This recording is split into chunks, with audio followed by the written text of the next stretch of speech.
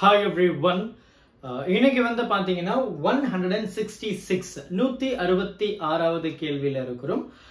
இந்த கேள்வி நமக்கு நீட்ல கேட்டிருக்காங்க. Higher order thinking question. So கொஞ்சம் கவனமா கவனிச்சீங்கன்னா கொஞ்சம் ஈஸியா இருக்கும்.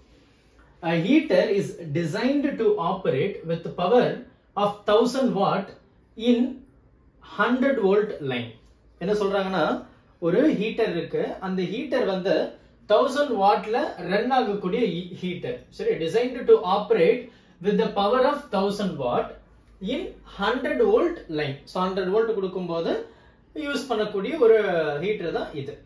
It is connected in combination with the resistance of 10 ohm.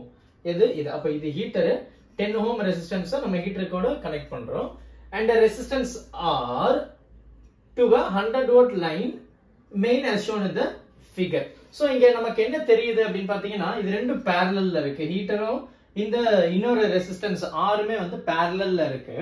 அப்போ இதுல போகக்கூடிய அந்த 100 வோல்ட் தான் இங்க எனக்கு வரும். So since it is connected in parallel ரெண்டுத்துக்குமே எனக்கு 100 தான். அப்ப அத தான் இந்த இடத்துலயும் அவங்க பதிவு பண்ண விரும்புறாங்க. ஹீட்டரும் 100 வோல்ட்ல ரன் ஆகுது. பாருங்க, ஹீட்டரும் 100 வோல்ட்ல ரன் ஆகுது. இந்த ரெசிஸ்டன்ஸ் ஆரும் 100 வோல்ட்ல ரன் ஆகுது. அது மெயின் சப்ளைல இருந்து வருதுன்னு சொல்லியிருக்காங்க. இவ்வளவுதான் நமக்கு விஷயம். What will be the value of resistance R? இப்போ நமக்கு கேக்குற கேள்வியே இந்த R ஓட வேல்யூ என்ன? So that the heater operates with the power of 62.5 watt. அப்போ இந்த ஹீட்டர் வந்து 62.5ல ரன் ஆகும் அப்படின்னு சொல்லியிருக்காங்க.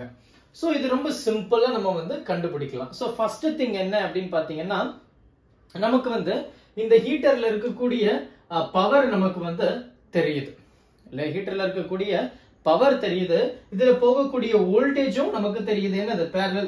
அப்ப 100 தான். அப்ப இதுல எனக்கு வந்து என்ன இருக்கு? V which is equal to 100 volt. அப்ப நமக்கு வோல்டேஜ் தெரியுது, பவர் தெரியுது, ரெசிஸ்டன்ஸ் வேல்யூவை நம்ம ஈஸியா கண்டுபிடிக்கலாம். எப்படி? நமக்கு தெரியுமே, பவர் அப்படின்றது வந்து V square by R அப்படின்னு நம்ம சொல்றோம்.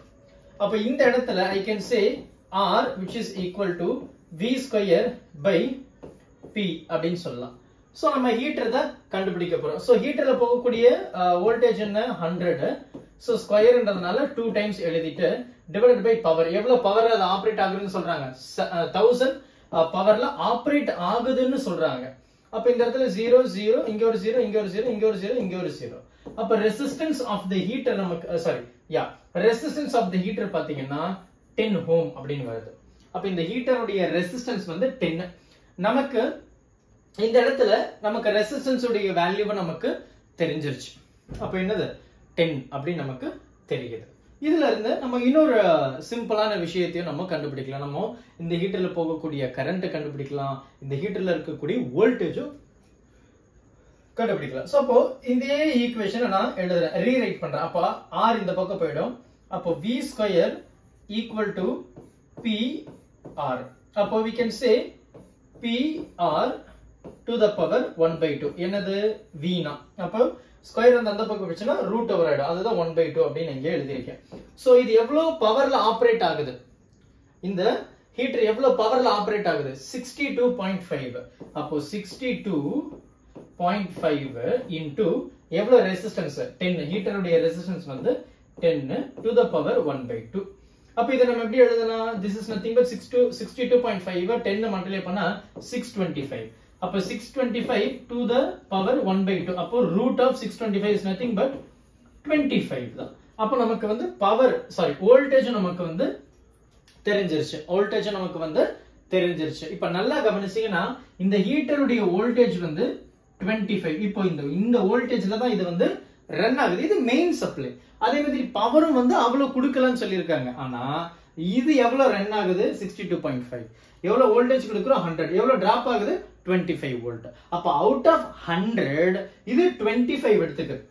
அப்ப இது இந்த ரெசிஸ்டன்ஸ் எவ்வளவு எடுத்துக்கும்? இந்த ரெசிஸ்டன்ஸ் எவ்வளவு வோல்டேஜ் எடுத்துக்கும்? அதுவும் 25 தான் இருக்கும். எப்படி சார்? எனக்கு புரியல. ஏன்னா இது ரெண்டும் parallelல இருக்கு. அப்ப parallel அப்படின்னு சொல்லும்போது எனக்கு வோல்டேஜ் சேமா இருக்கும், கரண்ட் தான் டிஃபரெண்டா இருக்கும். அப்போ அவுட் ஆஃப் 100 இந்த இடத்துல 25 டிராப் ஆயிடுச்சுன்னா இந்த ரெசிஸ்டன்ஸ் வந்து 75 வோல்டேஜ் வந்து எடுத்துக்கும். கரெக்டா? ஏன்னா 75ல இந்த 25 சேர்த்தாதான் எனக்கு 100.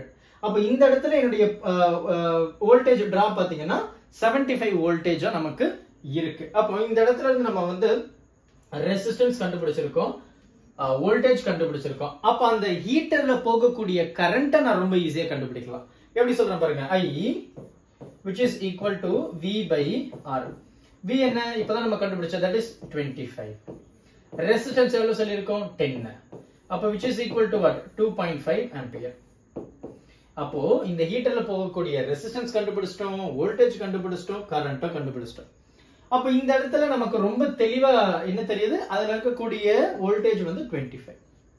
கரெக்டா? இப்போ இங்க பாருங்க, எனக்கு இந்த ரெசிஸ்டர்ல இருக்கக்கூடிய வோல்டேஜ் டிராப் தெரியுது, ரெசிஸ்டன்ஸ் தெரியுது. அப்ப இதுல போகக்கூடிய கரண்ட் என்ன சொல்லலாம், ரொம்ப சிம்பிளா நம்ம இங்க எழுதலாம். சோ கரண்ட் அப்படின்றது என்ன, V by R. அப்ப இந்த இடத்துல I which is equal to V by R. இந்த ரெசிஸ்டன்ஸ்க்கு டிராப் என்ன, 75. இதனுடைய ரெசிஸ்டன்ஸ் என்ன, 10, which is equal to what, 7.5 ampere. அப்ப நல்ல கவனி, இந்த இடத்துல 7.5 ampere டிராப் இருக்கு கரண்ட், இந்த 10 ohm ரெசிஸ்டன்ஸ்ல 7.5 ampere. கரெக்ட்டா? அப்போ இந்த ஹீட்டருடைய எக்ஸ்கியூஸ் மீ, ரியலி சாரி. அப்ப இந்த ஹீட்டர்ல இருக்கக்கூடிய இது கரண்ட் பாத்தீங்கன்னா 2.5.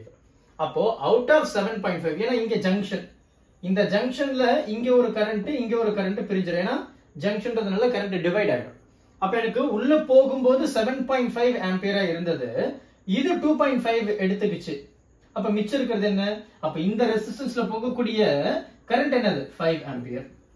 அப்போ எக்ஸ்டர்னல் ரெசிஸ்டன்ஸ் புரியும், ஜங்ஷன் ரூல் படி, right, incoming equal to out going. Out going என்ன, இது 2.5 நம்ம சொல்லிட்டோம். அப்ப இது என்ன, ஆப்வியஸ்லி 5 தான் இருக்கும். அப்ப 5 plus 2.5 gives 7.5. அப்போ எக்ஸ்டர்னல் ரெசிஸ்டன்ஸ் R, அதோட கரண்ட் நம்ம ரொம்ப சிம்பிளா சொல்லலாம், 7.5ல 2.5 செப்பரேட் பண்ணோம்னா உங்களுக்கு 5 ஆம்பியர் கரண்ட் வந்து கிடைக்குது. அப்ப இந்த ரெசிஸ்டன்ஸை நான் ரொம்ப ஈஸியா கண்டுபிடிக்கலாம். எப்படி, ஏன்னா ரெசிஸ்டன்ஸ் அப்படின்றது என்ன, R, right, R which is equal to V by I.